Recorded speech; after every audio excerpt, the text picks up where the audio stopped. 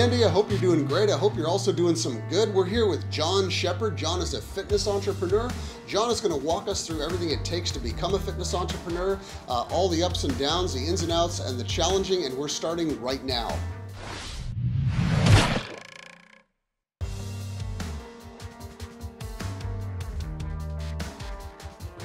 I like to describe myself as a fitness entrepreneur, which is really two things. It's a fitness professional, which there's a lot of different niches in that category, and then also as an entrepreneur, somebody who creates their own opportunities and makes a business out of themselves. Originally, my whole life I wanted to be an entrepreneur. I wanted to own my own business. That was my #1 priority when I was really growing. As far as being a trainer, I wouldn't say I picked being a trainer. I would say being a trainer picked me. I loved working out. I loved training myself. I loved the discipline, the mental part of it. The way you can see your body change was very important to me, and it became a valuable commodity. I got into training my friends at first. They would always ask me, can you show me what to do at the gym, when they saw the gains I was making or the things I did with strength, or backflips or really heavy deadlifts or running marathons, things like that. People started to notice, and they wanted me to train them and teach them how to get there. I loved it. I would do it for free. I'd just go work out with my friends, teach them what I knew and what I had learned on my own. And I took a lot of classes just because I was interested. Not so much for a college degree, but more just the information because I was passionate about it. I wanted to learn as much as I could before I actually got into the industry. Now, I knew I wanted to become a trainer because I was so passionate about it and liked it, and I realized I could make a living out of this. People really want this, and it's a market that people might pay for, of course. Doing something you love is always better. Finding a passion is something you're doing.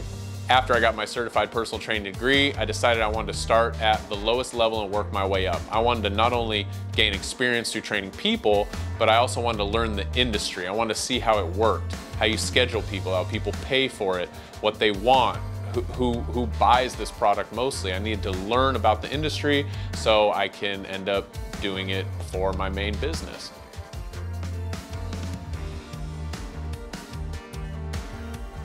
It would be first, changing people's lives.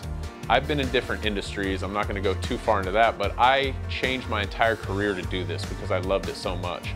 And I love helping people, and fitness changed my life so much for the better, as far as discipline, mental strength, body, confidence. I could go on and on and on. And when I became a trainer, I started helping people realize that, how much it changed my life, and it changes people's lives for the better all the way around. Really helping people is my favorite part about the job as a trainer. As an entrepreneur, which is the second part of this, a fitness entrepreneur, being your own boss is #1, the best part of my job. Nobody can tell me what to do. I have multiple bosses in one way, but I can lose one, get another one. Being your own boss, you can work as hard as you want, make more money. You can work less if you want and not worry about money. It's completely up to you, and nobody's holding you back, nobody's standing in your way.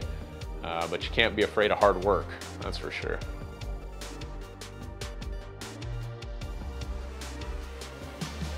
Owning your own business, you wear all the hats, you do everything. Now, I've heard people say owning a business is hard, but I have a feeling that some people out there think that owning your own business is kind of a cakewalk. People are doing things for you, and that couldn't be further from the truth.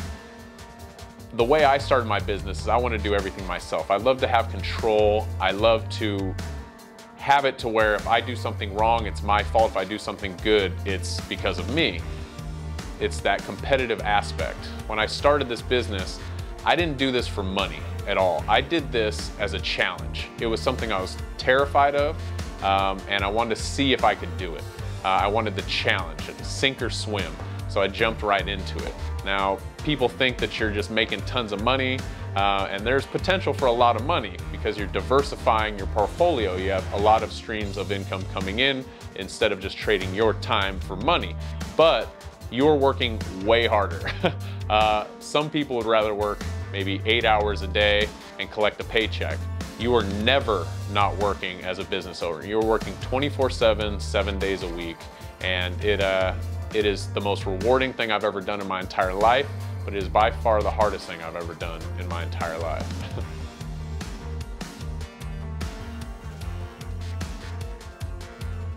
personality traits that would be great for this industry are you can't be afraid of hard work. I recommend everybody who gets into an industry like this put in a lot of work through hard jobs and understand you're gonna have to wake up early, you're gonna have to go to bed late, you're gonna have to work on days off. The most rewarding thing you could ever do, I'm telling you, when you're done, but you have to be a hard worker.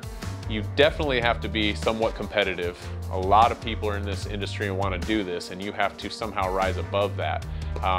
The biggest portion I would say about it is you have to have mental strength. In the fitness industry, we talk a lot about physical stuff, but if you are not mentally strong and can work through failures, then you're gonna fizzle out of this really quick.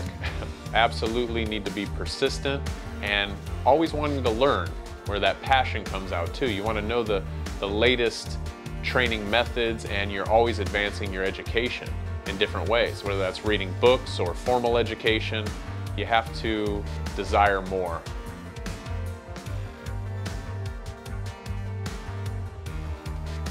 Type of person that would not do well in the fitness industry is somebody definitely afraid of hard work, would not do well or last too long in this. In the fitness entrepreneur industry, you're up early, 5, 6 a.m.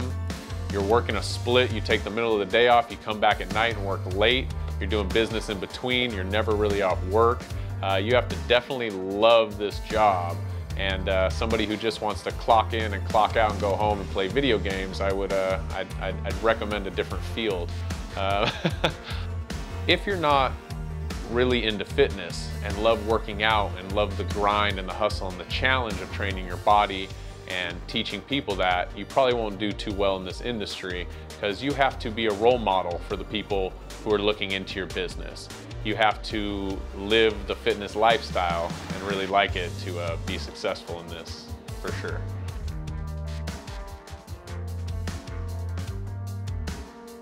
As far as education, there's multiple levels like any other job.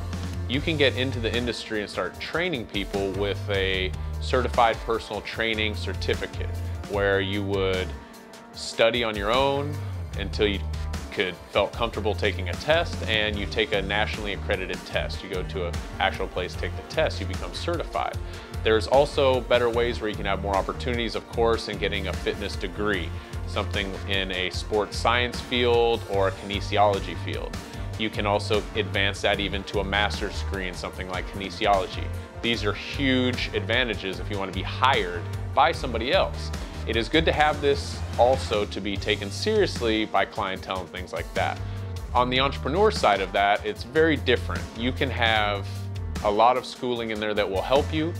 My recommendation is getting into the industry and seeing how it works. Finding a niche field that you like, whether you like training athletes, you might want to go help work for a school or intern.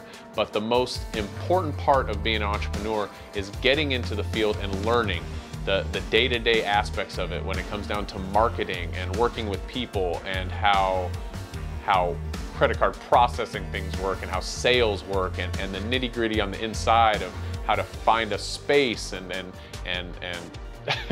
and just continue through. There's so many aspects of it, but you have to actually get in an industry, and I recommend finding a competent mentor, and any entrepreneur and everyone I've ever met is more than glad to help you and give you experience and what it took for them to get to that level of their business.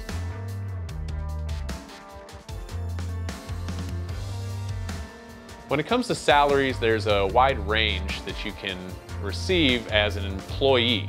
If you are a personal trainer at, say, a big box gym, you can range anywhere from $50,000 a year to $80,000 a year.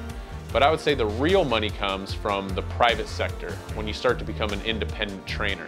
You make relationships with your clients, and you can get clients that last with you for years, and they pay high-end prices.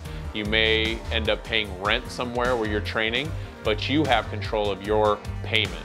You can train more clients and make more money. You can train less and make less money.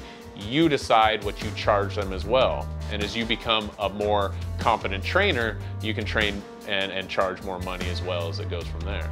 Top independent trainers can make 100 grand a year easy, if not more, depending on how much experience you have and how you market yourself, which is another hard part of it. As far as a fitness entrepreneur owning your own business and creating multiple streams of income and having other trainers work for you, you can double, triple, or really sky's the limit as far as that goes.